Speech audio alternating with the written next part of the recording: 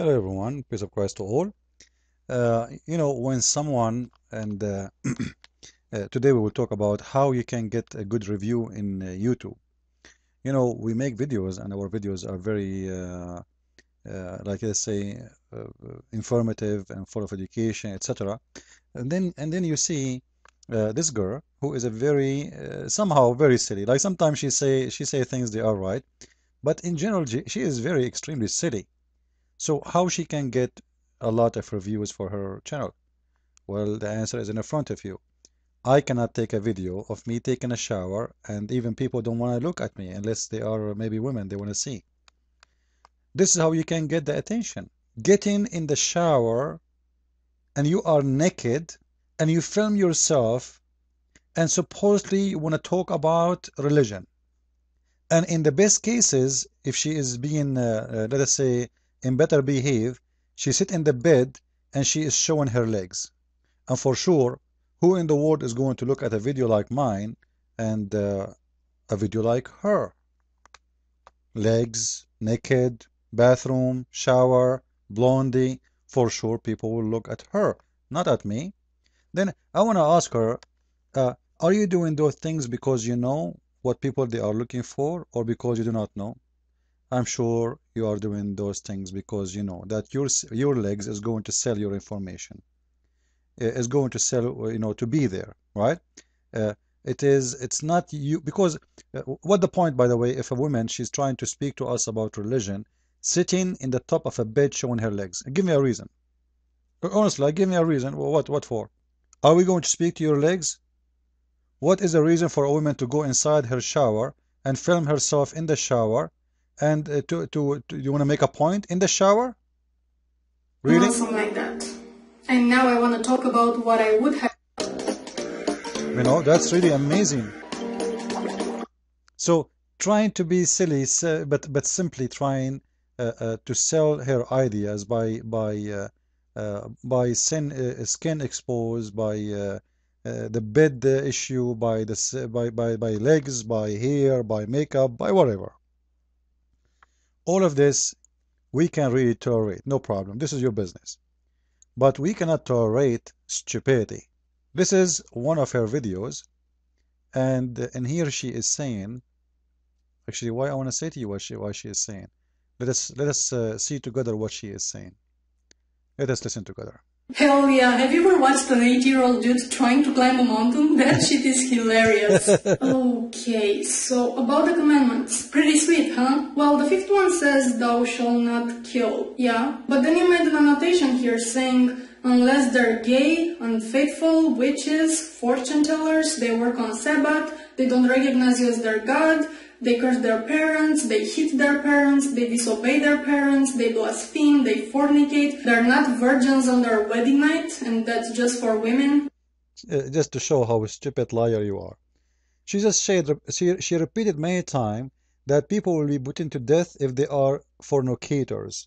And now she is saying if a woman she is of somebody who found not to be virgin in her wedding night, she will be put to death. You see how silly stupid you are? If you mention that if the fornicators they will be killed. Fornicators doesn't matter if they are males or females. Now, in the case of the women in her wedding night, you idiot, huh? There is no other fornicator. We do not know who is he. All what we know now, what we found out, that this woman, she is doing fornication, and the proof she's not virgin. So simply this law complete the other law, which says fornicators. So you see how silly stupid you are when you say, and by the way, this is only for women. How we will find out in a wedding night of a man that he is a fornicator. He lost his virginity. You see how smart you are? Stupidity, no problem. By the way, if you want to fix your Microsoft Word document, you can wipe out the screen because that will correct your mistakes in here, right? But let us see what she is making fun of and show people how stupid. Some Christians, by the way, don't like me to say the word stupid. No, I love to say it because stupidity is stupid, doesn't matter. The Bible says those who call his brother, which means somebody he is intelligent, somebody he know the Lord, somebody he appreciate. Those who don't appreciate the Lord, they are stupid, and the Bible speak about their foolishness. So I'm not using the wrong term.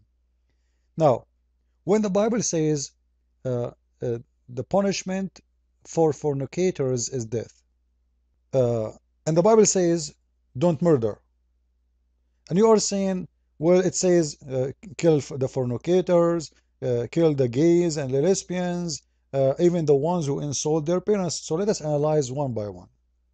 When the Bible says the punishment for fornicators is death, is that because this God is angry? Is that because this God is crazy? Is that because this God is weird? He's saying stupid things? Or that is going to be for the benefit of the society? As an example, go and find me what is the reason today for a very, very high average of divorce, and why actually even marriage is getting to be less and less and less. And I believe one day nobody want to get married no more. Why? Because fornicators, and that destroy families, and that increase the crimes, and that increase all kind of unstable human. And I believe you yourself, you are unstable human because of that. Look at you. I believe you are living by yourself. You don't have a family. Nobody visit you. Huh? Nobody knows even who your father, because as long you are from an atheist family, as I understand, it's mean your father, he sleep with whoever, and by accident he have you. So do not know even who is your father. And is that a healthy thing for the family? Is that a healthy thing for the society? Or that is going to cause a damage to you as a child, and later to you as a growing person? Go and study any philosophy book, any doctor's book, any university book, and they will say to you, the best way for a child to grow up is in a family, not in a divorced family, not in a single mother home or single mom home, as they call it. So this is all for the benefit. So when the Bible makes such a law, it says that if you do such a thing, you are going to be killed. That before you do it, not after, which means don't do it. The punishment is made to prevent the issue, not because God enjoy your death. It's for the benefit of the society. We move to something else. Gays and lesbian. A society full of gays is a destroyed society. You know, Muslims, they vote for Obama, and Muslims are against gays and lesbians. So how they vote for Obama then? Very simple.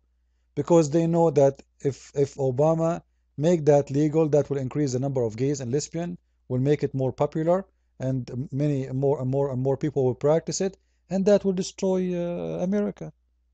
Make a finance, let's say, don't forget about religion, forget about morality. Make just a study of numbers.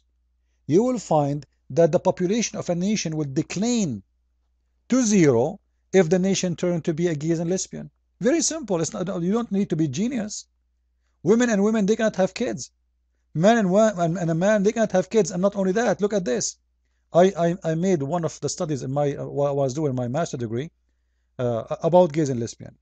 Now, for me, I did prove that this is absolutely wrong, not by using the Bible, because those people in schools, they don't believe in the Bible, right? And teachers, they will not allow you to use language of religion or term of religion. So how you can prove to them that this is wrong? Very simple.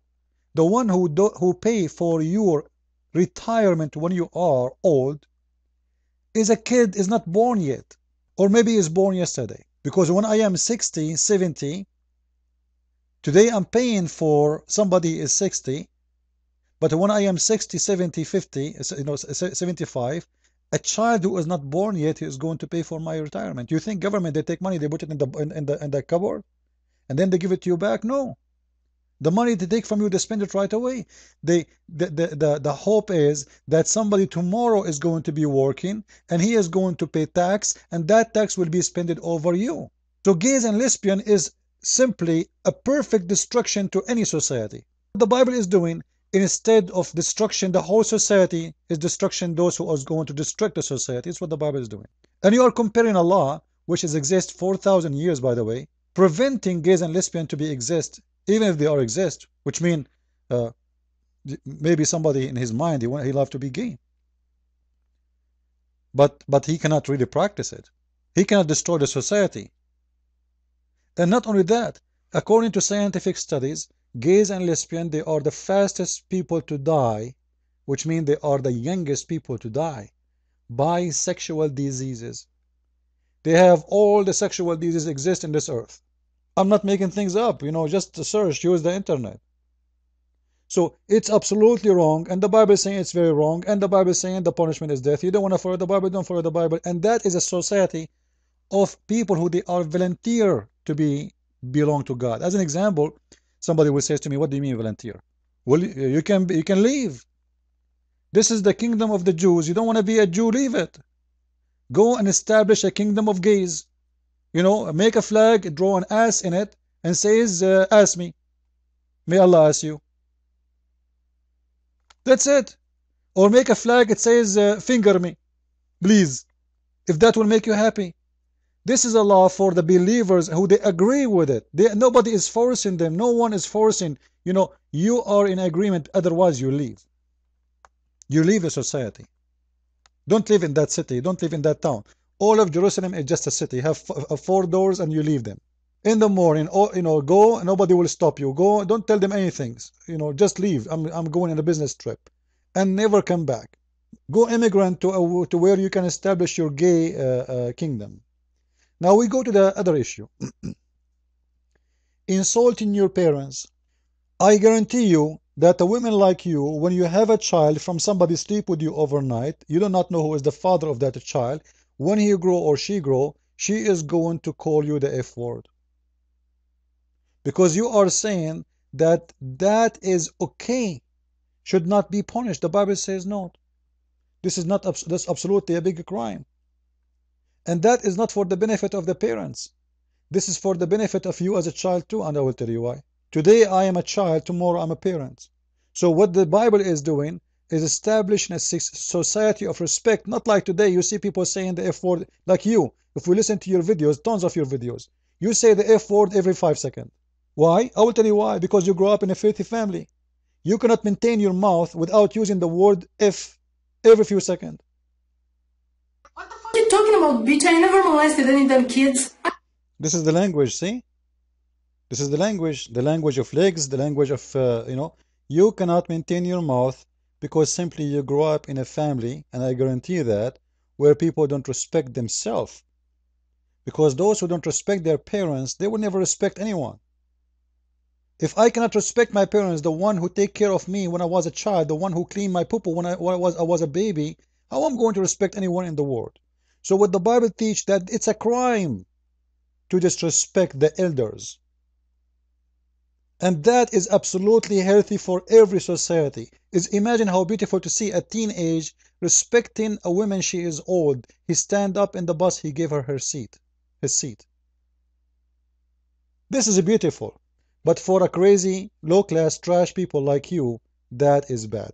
Christ is Lord, and people like you are the trash of the society. And trust me, one day you will find how you are saying yourself in the wrong way, and how you are thinking of the wrong to be right, and in the right to be wrong, and then you will find yourself really lost, because it's not going to take you long before you find that truth, that you are extremely, extremely lost. Stupidity is a sign of this world, and dirty mouth prove that you are smart today. Showing legs, it's mean you are intelligent. Sitting in the bed, it's mean you are genius. Having makeup, it's mean you are beautiful. And that all prove to me that you have nothing to say except getting attention by legs and dress and hair and lips, and even taking a video of yourself in the shower. What is left? We are building a religion. We are building it bigger. We are widening the corridors and adding more lanes. A very old book that does. Well, what is left? You tell me. Follow with me, guys, with more videos. Christ is Lord. Spread the video all over. Don't forget to tell your friends, if they want to learn about Islam, to read my book, The Deception of Allah. And you can find it on Amazon.com, in paperback and in Kindle. Thank you very much. Bye-bye.